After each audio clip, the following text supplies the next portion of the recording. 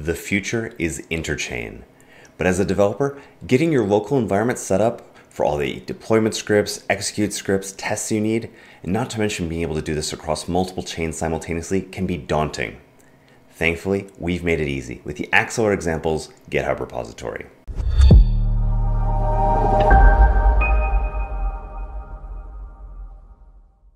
Hello, my name is Stephen Fluin, and today we're going to be taking a look at the Axelar Examples GitHub repository. This is a fantastic repository that's going to make it faster for you to get started building production quality decentralized applications for many blockchains simultaneously. Let's take a look. Today we are going to begin our journey on the Axelar Examples GitHub page as a part of the Axelar Network organization. You can go ahead and click on the code button. We'll copy the Git URL for this repository, and we'll jump over into the terminal and we will clone this. All right, now that it's cloned, we can cd into the folder, and let's go ahead and launch Visual Studio Code and take a look at what we've got inside this repository. Now there's three main things that I want to point out about this repo. The first is the README. So you'll find in the root of the directory a fantastic README that explains everything you need to know to get started with this repository, from the setup install instructions and more. The second thing I want to point out is that we've got an examples folder. This has a bunch of really useful contracts that solve all sorts of different problems, which we'll take a look at in a little bit. And the third is an examples web folder, which kind of extends some of the contracts that we've written and provides a full front-end experience that you can use that is built on React and Next.js. So let's go ahead and run some of these instructions and actually follow along with what it feels like to use the Axelar Examples repository. So the first thing we're going to do is we're going to run npm install to pull in all of the dependencies for the repo. Second, we will run build in order to execute all of the hard hat compilation that we need. Now we'll go ahead and execute all the hard hat compilation we need with npm run build. Next, we actually need some local environment variables. So I'm going to run npm run setup. This will go ahead and create the environments file for us and give us a random key, which will give us a brand new, fresh, empty wallet. And from there, we're ready to start our local development environment. The Axelar Examples repo uses a tool called Axelar Local Dev, which is quite a fantastic tool for developers. When you run npm run start, we're actually going to spin up fake versions of 5 different blockchains and deploy to all those blockchains all of the same contracts that you're going to see on the public blockchain. So you're going to see gas receivers, gateways, constant address deployers, and all the normal things you'd expect to see in a testnet or a mainnet deployment. We're also going to go ahead and configure your wallet with coins for each of these local testnets. These are each Ganache instances that you can actually go and interact with via RPC if you wanted to. Now that we have a local environment actually running in one tab, we're going to open another tab.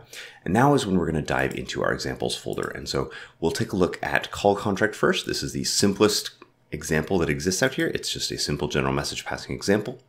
And it's got 2 main commands that you're going to run. You're going to run a deploy script, which takes the code sample and the Solidity contract and deploys it to all of those local blockchains. And so we'll just tell it to do that on a local environment. And then the next piece we're going to do is we're going to go ahead and execute that in a local environment as well. So we've seen our call contract example has been deployed to all the 5 of these blockchains. And now we're calling it on the Avalanche blockchain and sending a message all the way to Phantom. And so you'll see before we execute, the value is blank on Phantom, and then after we execute, the value on Phantom is hello Phantom from Avalanche. And so we've been successful at executing this contract and this script. Whenever I'm doing new development, this is actually what I use as my starting point.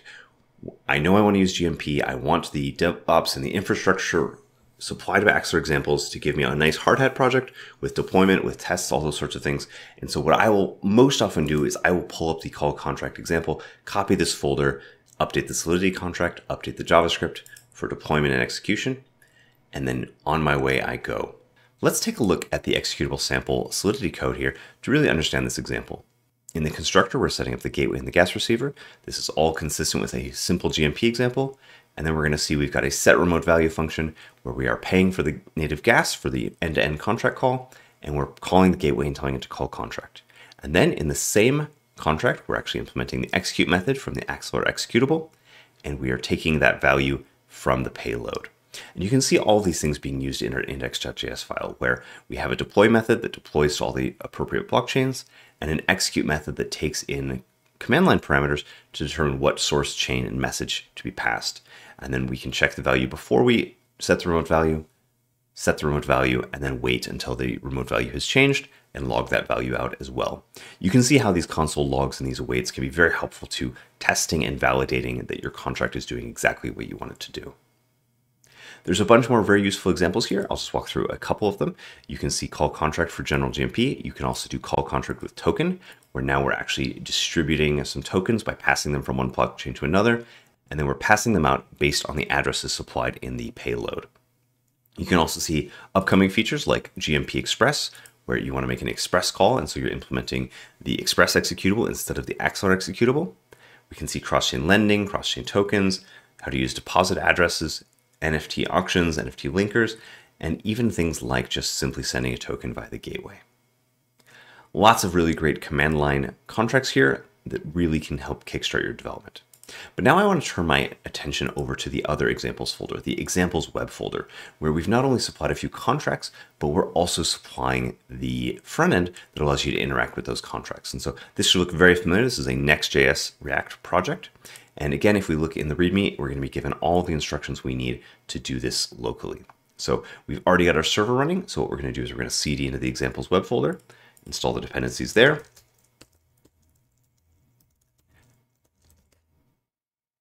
Once those dependencies are installed, we're going to go ahead and run the setup script because our React project needs an environments file in the same way that the overall project folder needs one. We'll deploy the contracts that exist in our examples web project, and we will run the local development environment, which we'll be able to access in the browser. That is the Next.js local development environment. So let's go ahead and run all these steps one by one. Now we're going to run npm run setup. Setup is done. Perfect. Now let's deploy the contracts. This also includes the hard hat compilation of all those contracts. And lastly, we're going to run the local Next.js environment. So we'll run npm run dev.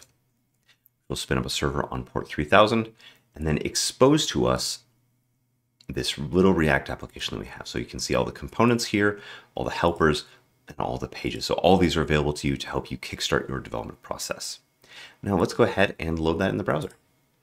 So we're going to open localhost 3000, and we're going to see all of the Axelar web examples here. So let's go into each one of these and take a look.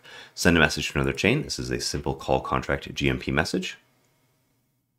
So what we can do is we can say, hello world, on a source chain. That's going to be passed via our local blockchain to the destination. And we can hit refresh contract and see that source chain and the message. Pretty simple example. Let's take a look at the next one. We're going to send token to another chain. So let's go ahead and get a recipient address. So we'll just copy one from MetaMask quickly here.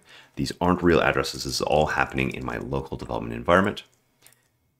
And let's go ahead and send 10 of our quite high balance. So we'll set the address and let's go ahead and send it. So we saw that we had 0 before, and it's taking a theoretical 1 transfer fee. And so we have 9 at the destination. Let's move on to our third example here, send token with custom logic to another chain. So the custom logic here is that I actually get to specify as many addresses as I want. So we'll just pick a few addresses here. How about 5? And then we pick an amount to send. So I'll send, and then we hit send. It will go ahead and use call contract with token to send the 10,000 here. And then on the destination chain, as part of the execute with token, it's going to go ahead and distribute those received tokens to all the addresses I passed as part of the payload.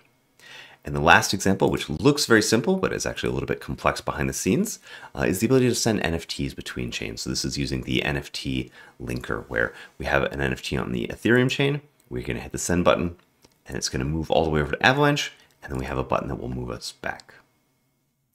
So obviously these examples don't cover every use case that you might be looking for, but our hope and our intent is to continue expanding these examples over time and make sure that we're supplying all of the tools you need to move quickly with Axelar. Thanks so much for watching, and we'll see you in the next one.